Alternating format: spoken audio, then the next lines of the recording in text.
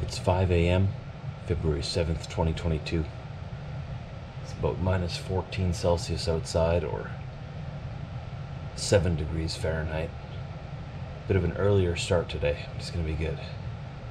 It's supposed to warm up later. Monday morning, the light is still purple at our intersection. Still haven't changed it. Is anyone keeping track how long it's been?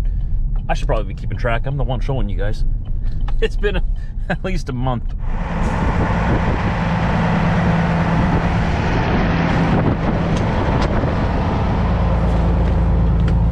All right, we are in the beast today. So this is the picker truck. This is not my truck, not my regular truck, but I'm the fill-in guy for this truck. I'm gonna show you what I mean by picker truck here. It's got a 20,000 pound front axle, so she's heavy duty. She's an old Kenworth. She does the job good. She does the job. She's got this big picker on the back here. It's like a big crane, eh? A big seat up there, that's where I sit. And I have to unload some freight. I gotta go load up some freight first and bring it on over to Newfoundland, Manitoba, a couple hours from here, and then lift it off with that crane onto the ground. So this truck does require extra training, obviously, and that's why I'm the fill-in driver. Not my usual job, but I dabble. I'm a part-time crane operator. I was trained on this truck. The regular driver, for whatever reason, isn't in today. So here we go. Let's go pick up our stuff, figure out where it's going, and let's pick some stuff up and put it back down. This is sort of a last-minute deal. I was supposed to be going up to Arborg first thing this morning, and then this popped up. Everything sort of changed. It's trucking. Everything changes, right? It's okay. It's okay. This is kind of cool. I like doing this. Gotta drive the old beast for a day. Just rolling into Newfoundland here. I've got 2 pieces on my trailer. That's it. I think I'm taking something back too. It is about a 2-hour drive to get here. Nice little town here in the valley. Got some kind of like cabinet in the truck here. I think this is fridge. He's got a fridge strapped in here into a kitchen cabinet by the looks of it. It's not my truck. It's all in there nice and safe, but it actually works really nice. There's no passenger seat in this truck, but this cabinet makes a nice little nice little table right there. It's got little ledges on it so stuff doesn't slide off. It's all tied down. I kind of want to do that in my truck, you know? Ha! Clever, clever, clever. Ah, you made my windshield a little dirty. Where's the wipers now again on this truck? There we go. These are the kind of interesting wipers that go like sideways across the window. I actually like that design better. It leaves less of a blind spot. I've got to turn right here. Oh dear. Am I gonna have enough room to turn? People coming in behind me. Oh yeah, it's a pretty big intersection. I've never turned this way before, so wasn't too sure. Look at this, lots of room. No problem, Trucker Josh. Continue on Mountain Avenue for 1 kilometer. So with it being winter and cold and everything, I'm gonna have to sit up there in the cold unloading this stuff. I won't be able to film it for you. I'll be able to describe it for you afterwards. It's just with all my winter gear, my hard hat and everything else on there, there isn't really time to set anything up. So I apologize. It disappoints me when I can't show you some of the more exciting parts of my day. But I just gotta unload 2 pieces. Sort of like use that big bucket as like a crane. Just lift them off, put them on the ground, lift the returns back onto my trailer, and we'll be back on the way to Winnipeg. Do any of you live in Newfoundland? I've never been down this street before. I didn't know it even existed.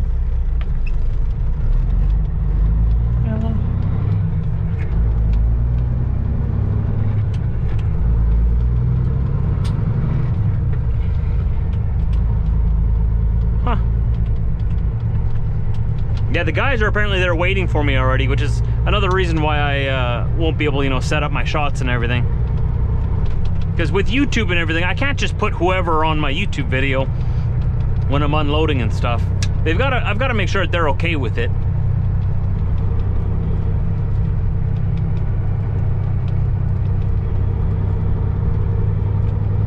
So sometimes I get to put the good shots in there, get all the exciting parts, and other times I sort of have to skip over some parts of my day.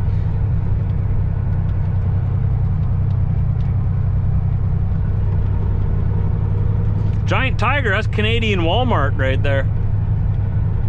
Do you have a Giant Tiger in your town? We got one in Steinbach now. Never been in there. No, wait, I was in there once, wasn't I? I should probably go check it out.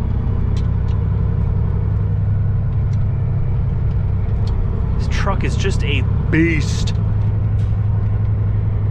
No one's gonna mess with me.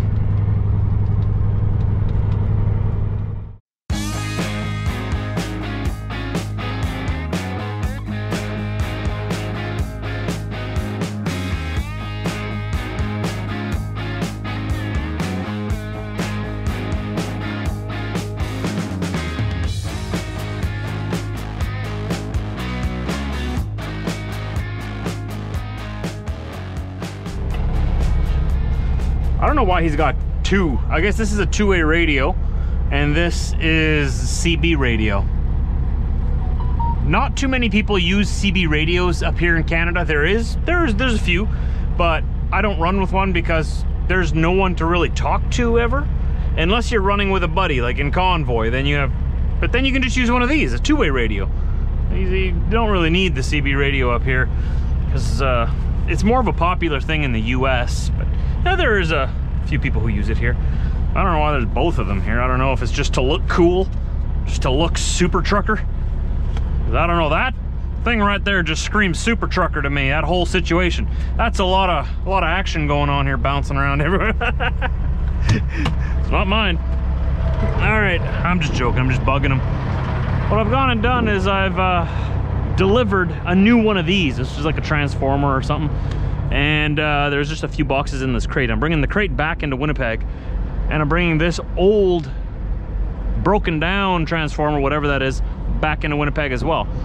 I just picked it up with the crane. It was just underneath the weight limit for that crane, so we could just barely pick it up, but we got it up here and got her tied down. If you haven't seen this truck before, I'm the fill-in guy for the crane truck here, and today was my day to fill it in, or fill in. That's where I sit up there when I'm operating it. I'll give you a quick look of how I get up there, just in case you're wondering. This truck is a beast. All right, so if I wanted to get up there, there's a ladder on this side here. I just climb right on up here.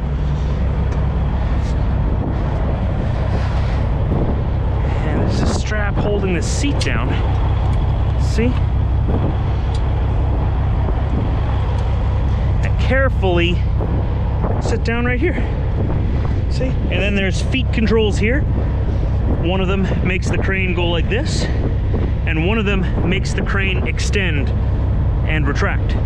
And then I got levers here and here, got two spangles there, a couple more spangles back here for the supports and the feet. It's got a heated seat up here. I don't know if it works or not, but, and then I sit up here and unload my freight, and I place it on the trailer over there.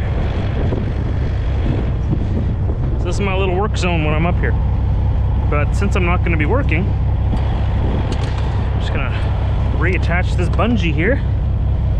We want to keep this seat forward like this so that snow doesn't build up on there, right? And other things.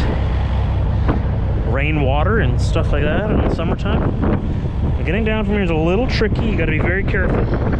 Always have, well, you know the drill. 3 points of contact, all that, you know all that. You don't want to mess up or mess around going down here, slip and fall. It's a long way down, and it would hurt. It would hurt. And I got a ladder here. So yeah, that's what I was doing today. I got you guys strapped to my head here right now. I hope that the angles were good and that you were able to see everything. But now I got to bring this freight back into Winnipeg. We're at the Flying J, just east of Portage La Prairie right now.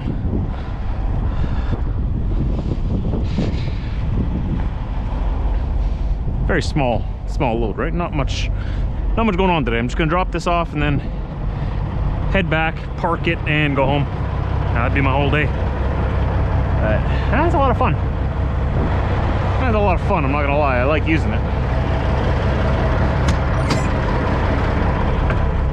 Okay. Yeah, there's like this kitchen cabinet in here, but it's all secured and it's all good. I was just bugging him about the mics there before. I don't know if he's gonna be watching the video or not, but you super trucker, how many mics do you need? Man, got one radio for this, one radio for that. Is there any more radios around here? Bugging them. Anyway, okay, so that's that. Just wanted to give you a quick tour. You know what? One thing I wanted to do while I was here, may as well. I mean, I did check the straps there while we were just out there. I just want to give them one more notch. I just want to tighten them up just a little bit, just to be sure. I like to make sure my straps are tight. Because remember I was talking the other day about running with an open deck, right? Anything that would fall off of an open deck like this is my responsibility. Falls 100% on me. I think that makes sense. Okay, let's go drop this off.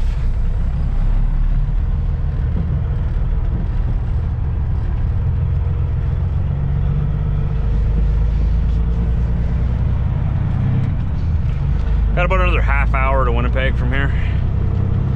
Should get there in good time before the end of the day.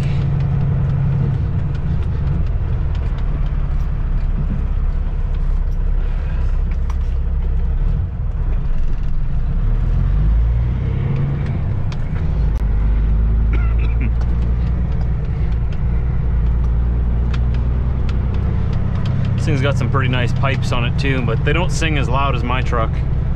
My truck's a lot louder.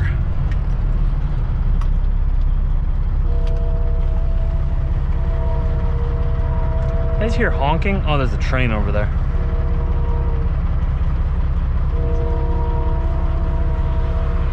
Portage La Prairie here actually has quite a few train tracks coming through here. I think they have the CN rail and the CP rail, which is the Canadian National Railway and the Canadian Pacific Railway. They both go through this little town here. I'm pretty sure anyways. And there's a lot of traffic here all of a sudden now, of course.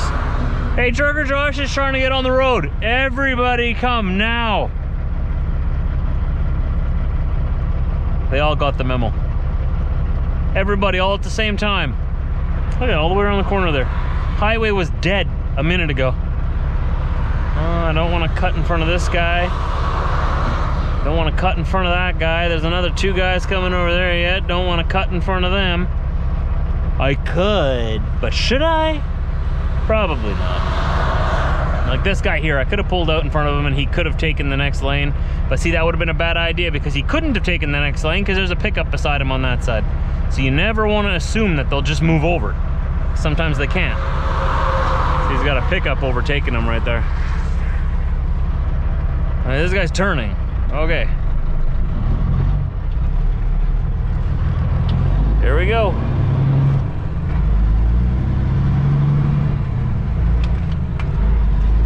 Put the please don't hit me flashers on.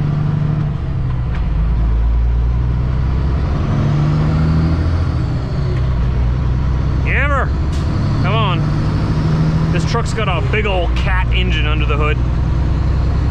Pure power.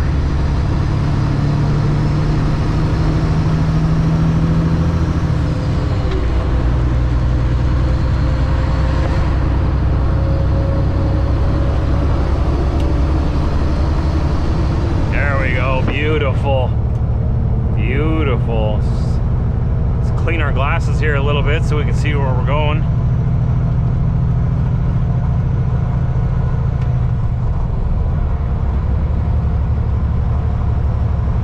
Eastbound and down. That was an unexpectedly exciting day. I was not expecting to be on the picker truck today when I went to work. Like I was saying before, I had my truck all warmed up and ready to head up to Arborg. Had everything lined up. I was just about to roll out, and then I got switched onto this, which is pretty cool because it's fun to do that every now and then. And it was a nice day today. It was actually pretty warm, so it's not like it was, you know, minus 30 with a minus 50 wind chill. That would be very cold sitting up on that seat. I don't think that little seat warmer could keep up with that. I couldn't even tell if it was warming or not today. I turned it on. I couldn't feel it, but I don't know. I'm also wearing lined jeans, so it was fun. A little bit of an unexpected treat, but it seemed to go quick. It was a long day, but it seemed to go by really quick, and we're headed home now. One quick stop on the way home. We went grocery shopping this weekend. We forgot to pick one thing up. That's my fake beer. De-alcoholized. It actually tastes really good. Have any of you tried this before? It actually tastes really good. As good as it's gonna get for de-alcoholized. I haven't had a drop of alcohol in 7 days, 7 months, 26 days, and 23 hours. Almost 8 months. 8 months, not a drop. And I'm not a recovering alcoholic or anything. It's nothing like that. I've just decided to stop intaking alcohol for our fertility, to help in our fertility journey. And I know I'm still drinking coffee, but I've reduced the amount of coffee I drink. I wasn't able to cut that out completely. I guess I could have wanted to, but it's one thing that I held on to, okay? Gave up all the rest. Cut my coffee down probably to about half. And then I have 4 cups a day now, approximately. And sometimes less, which is the recommended amount according to my my Google doctor, which is Dr. Josh. I am the Google doctor. But according to this, what we've read, that's a pretty decent amount to have in a day. That's what I'm sticking with anyway. Cut the alcohol out so that we can boost that, because we're going through our IVF journey soon. We're waiting in line. As soon as our names pop up, then we begin on the next cycle. So last time we heard, it could be as early as March, could be as late as April. Hopefully it doesn't get pushed back any further than that. But my goal is to not have a drop of alcohol until my wife can enjoy a drink with me after she's done breastfeeding. So if you think about it, that's over a year. If it were to happen, if we were to conceive in March, 9 months down the road, boo, baby, yay, baby comes out. And then after that, another what? I don't know how long women breastfeed for. I don't know, what, 6 months? I'll cross that bridge when we come to it. Haven't thought of that yet, but I'm guessing about another year yet. So it'll be pretty much 2 years I'll have just cut it out completely. I think that's good for my health. I think it's for a good reason. I had to have a good reason, because I enjoy a beer here and there. I enjoy beer. I like beer. I love the taste of it. And that's why I drink this O'Doul's de-alcoholized beer now. It's the only beer I've found in our local stores here that actually tastes decent. Yeah, I've tried Budweiser Zero and all this other stuff. It's kind of, just doesn't cut it. Even this doesn't hold any water, so to speak, compared to actual, like a Coors Banquet. My mouth waters just thinking about it. Coors Banquet. But I think for a good 2 years, it's good just to keep my mind off of it. That way I know that I haven't been developing a problem or anything. It's good for my body, for health-wise, not just for fertility. It's good for everything. Your liver takes approximately a year to regenerate if you're healthy. So after 2 years, I should have like a brand spanking new liver, all set and ready to go. So it's a nice little reboot for my system in there. And I feel good about it. I feel good about it. It's like a goal I have. And and one day we'll have that celebratory Coors Banquet. There it goes again. And it'll taste better than it ever has before. But until then, I drink these O'Doul's. Have you ever had one? Give them a shot if you're into de-alcoholized beer. If you're not, I totally understand. Don't waste your money on it then. But if you are, it's a pretty good option. It's pretty option. I usually have one every night after work, maybe 2. Sometimes I party on the weekends and I have 3. I'm a party animal.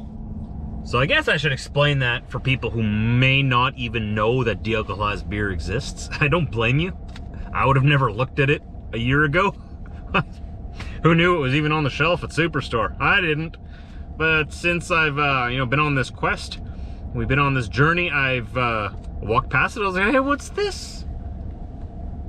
Beer in a superstore. We don't sell alcohol in our grocery stores in Manitoba. You gotta, you usually gotta go to, like, that building over there is a liquor mart. That's where you would usually go to you get it, liquor mart, pretty self-explanatory. Or a beer vendor, which is like at the back of a hotel or something. You can go there and pick up a case or something. But yeah, this de-alcoholized beer you can buy at Superstore. If you don't know what that means, it means there's no alcohol in it. It's just beer with no alcohol. I call it fake beer. But it does the trick. It satisfies my taste buds. I think it tastes good. I'm not trying to justify it, but it's just where I'm at in life right now. It's tiding me over, all right? It's doing its job. So I can enjoy, you know, I can go crazy on the weekends and have 3 and, you know, be good to go out if we want to. Thanks for watching this today, everybody. I hope you enjoyed it. It's always exciting when I get to go out on the crane truck. Sorry I wasn't able to show you unloading it, but it's pretty straightforward. It does have the claw, but we have materials and straps that you use to tie onto the claw, and then it goes down onto that piece that we had on the trailer, right? And then we lift it off. It's just like a crane, except it's made for unloading logs, but you can also use it, well, you can use it for whatever you want to. And that thing was just strong enough to unload that. I think that thing was, it said 2,390, so 2,400 kgs, which would be over 5,000 pounds, 5,500, 6,000 pounds. A heavy little bugger I had on there just for that crane. It's not the most powerful crane in the world, but it does the job, and it's very handy to have. Hope you enjoyed it, though. I will see you guys tomorrow. Take care.